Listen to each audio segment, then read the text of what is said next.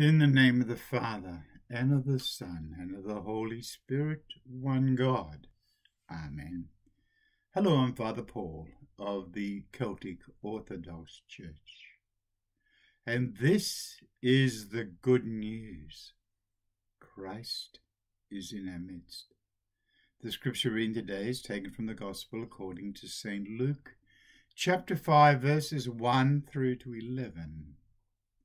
So it was, as the multitude pressed about him to hear the word of God, that he stood by the lake of Gennesaret, and saw two boats standing by the lake, but the fishermen had gone from them and were washing their nets.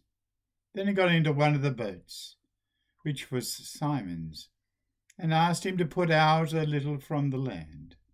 He sat down and taught the multitudes, and from the boat.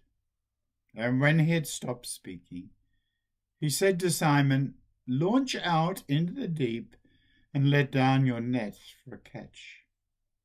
Simon answered and said to him, "Master, we have toiled all night and caught nothing.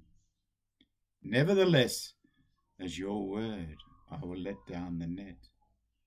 And when he had done this, they caught a great number of fish, and their nets were breaking.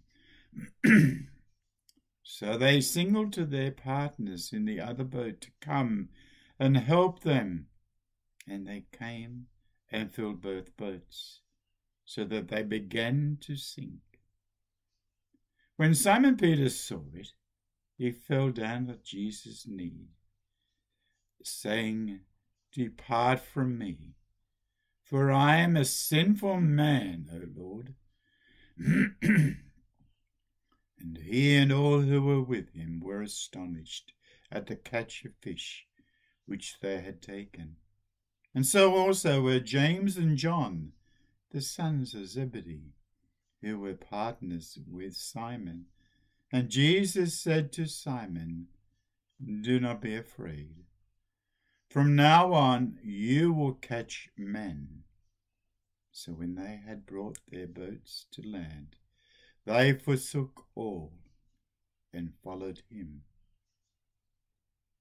Glory to you, O God.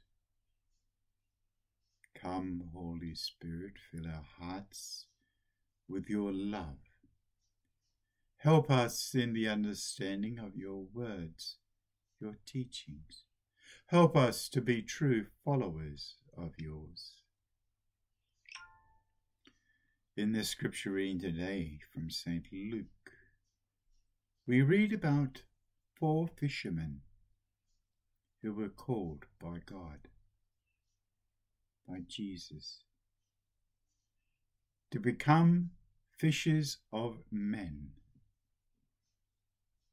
A bit different to what they've been doing. They're hard-working men, simple fishermen, who through the sweat of their brow worked daily, sometimes not catching anything, but they still persisted in seeking after the fish. And of course, Jesus uses us all. He used these fishermen. He used their boats because of the crowd, asking Simon to push the boat out a little while he was in there, to make it easier so that the crowd could hear and see him clearly. And as a reward for doing this, he gave them a multitude of fish, even though they spent the night fishing and caught nothing. But because Jesus said to him to go out and cast in his nets, he did. He obeyed the calling of Jesus Christ. And, as we read in the last verse, when they had brought their boats to land, they forsook all and followed him. They forsook all. and followed Christ. Can you do that? Are you able to do this? To forsake all in following Christ. During this Advent season, it's time for you to think about that. Are you able to? Maybe you need time, which is Advent season is time to prepare yourself to forsake all and follow Jesus Christ, to obey his teachings and commandments and following of him. And you too can become fishers of men by your example, the way you live as a Christian, disciple of Jesus Christ. I urge you all to pray and think about this calling. We all have. Many are called, but few are chosen, because they cannot accept this burden. They cannot accept taking up the cross of Christ and following him. It is not an easy journey by any means to be a Christian, a true Christian, practicing your faith every day. Having faith, believing in Christ, believing in God that all things are possible for him who believes.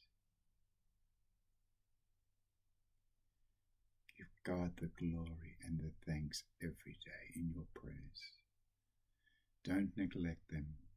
Don't neglect reading the scriptures, getting to know God through Jesus Christ. Glory to you, O God, and may the blessing of Almighty God, the Father, the Son, and the Holy Spirit be upon you and remain with you always. Amen. Amen. Amen. Most Holy Theotokos, save us.